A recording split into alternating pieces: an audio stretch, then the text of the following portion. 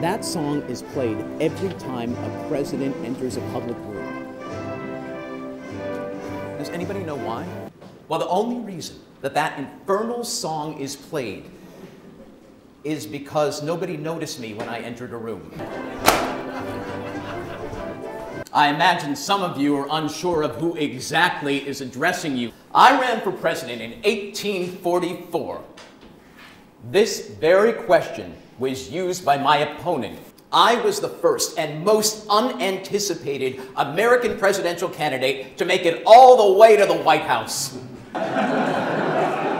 Okay, well, maybe not the most unanticipated, but I was first. What got my blood boiling and brought me out of retirement, shall we say, was a ranking of historical importance by a magazine calling itself Time Magazine. This publication says that it ascertained the 100 most influential people throughout history. I, James K. Polk, did not make Time's list. However, King Arthur did. Mythical King Arthur. By my summation, you will agree that yes, James K. Polk counts among the most significant Americans of all time.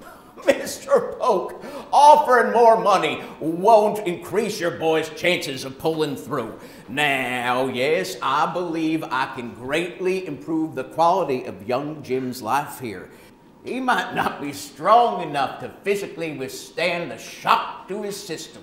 Well, it's akin to a three-ring circus with a sideshow. With the delegates and the delegates, we have a collection of smoke blowers, snake charmers, kingmakers, and clowns. Good to see you, sir. The same collection that operates to this very day. I am James K. Polk.